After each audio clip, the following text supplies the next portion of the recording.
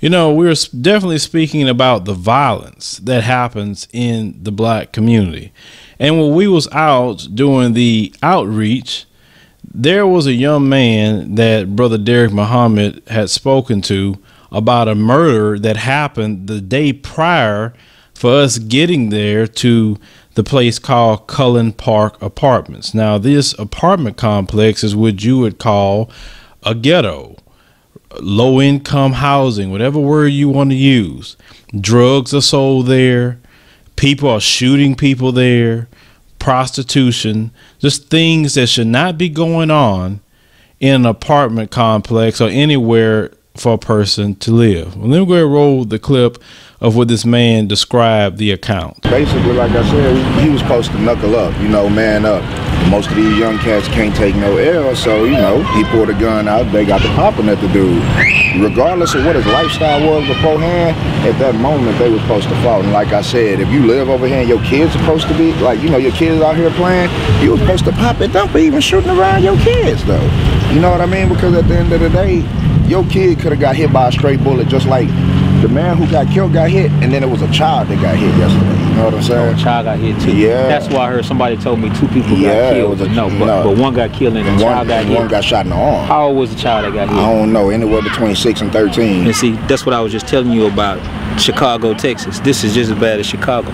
But you're not going to hear as much about the little child that got shot as you're going to hear about the one that got shot in Chicago. I mean, on the news, I just seen that they gave like a little brief, hey, somebody got shot in Cullen Park. We don't got no lead on the suspect. And I mean, the whole session was over with. Like, they just came over here, shot that shit, and got the fuck up out of here. I mean, they left the man sitting on the ground for I don't know how long before they even took his body. I'm like, and then the lawman run up, he ain't even checking his pulse. He automatically dead on arrival. I mean, even if the man was dead on arrival, check the man pulse. Treat him like a human being, man. These people ain't shit.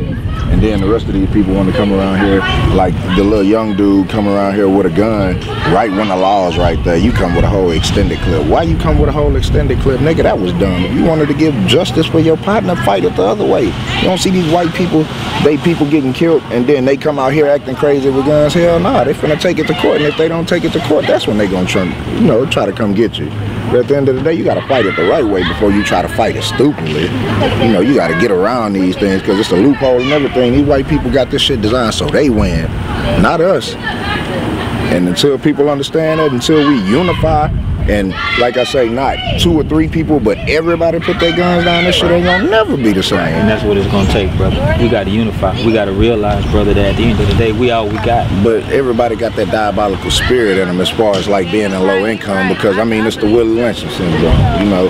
I mean, you put them in a low income place and you deprive them of the shit that they really need, and then after a while, they gonna start killing one another for the shit that they want.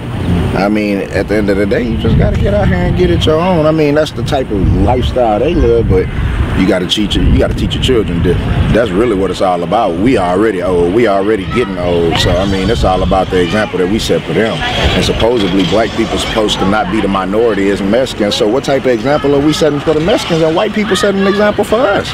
Regardless of how we look at these people, oh, they evil, they this, they that. You don't see these people out here killing one another. Not like that. Not as much as us black people are doing. So what type of example are we setting for the minorities now? Now that we middle class. Brother, you got a message, brother. Make sure you don't keep it to yourself. Oh no, I ain't keeping it to myself. I acknowledge. I mean, I basically like bring it to the people that I hang around's attention. Yes, sir. You know what I mean? But I mean, if I need to come speak, I come speak. But I study Hebrew Israelite though. I mean, you know, it's first cousins. Everybody. Consciousness is consciousness. Yeah, for real. Consciousness is consciousness. Yeah, whatever's gonna elevate the hood from one level to the next, we gotta bring it, bro. Yeah, we really do, and we can't do it separately. No, we can't. You said it earlier, unity, bro. We gotta do it together. For real. Pleasure to meet you, brother. Nice to meet you, brother. As I looked around, I saw children in this environment, and didn't see any kind of adult supervision whatsoever. But I saw this little girl because she was paying attention to us, so I wanted to ask her a question. Let me go roll that short clip. Do you get scared when you hear people shooting guns? Yes. You do? Why? You scared something's gonna happen sometime? That's bad. Okay, well, thank you. You see, this is the reason why we got to take an aggressive approach to stopping the violence in our community. You know, when Minister Farrakhan was talking about the 10,000 fearless men to get in between the guns in the black community, it's kind of hard to not support that one, because we're having people get killed all the time right here in Houston. I was told yesterday that those apartments on the other side had 27 people got killed just this year right here in Houston.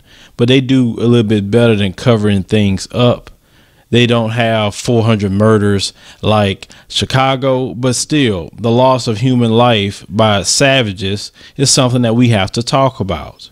See, there are people within our community that's trying to get out here to talk to these people, to get them to stop doing this, and trying to do everything you can for the love of the community. Don't believe what people say, that black people don't say anything about the crime and we only say things about racism. Now, some of our groups, some, not all, kind of focus on that, but you see there are people every day within the black community is trying to get out here to make some change, because this stuff really has to stop.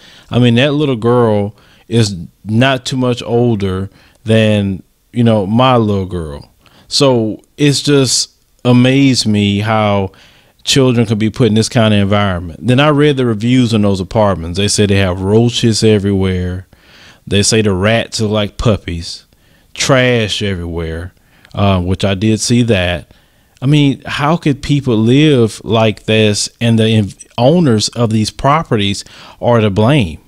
Because I looked at who's the owner of Cullen Park Apartments, and all it stated was, it just said Cullen Park Apartments, gave an address in Lancaster, Texas, and it's just a blank piece of land. They didn't put their real address, but they gave a phone number for a man.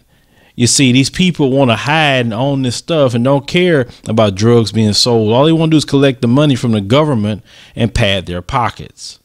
Every time you look up these low-income places as slums and ghettos, they're owned by people and they're trying to hide it.